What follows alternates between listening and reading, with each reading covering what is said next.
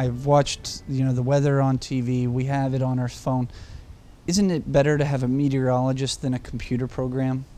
What a computer program can do is can track a meteorologist and tell you, well, the one-day forecast is on average plus or minus 2 degrees off or 3 degrees off with a 95% confidence.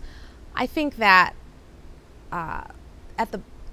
at its very essence, forecasts do come from computer models at some point. Even your television forecasters are getting their basic data from model output, from computer output. They then are in the position to interpret that information.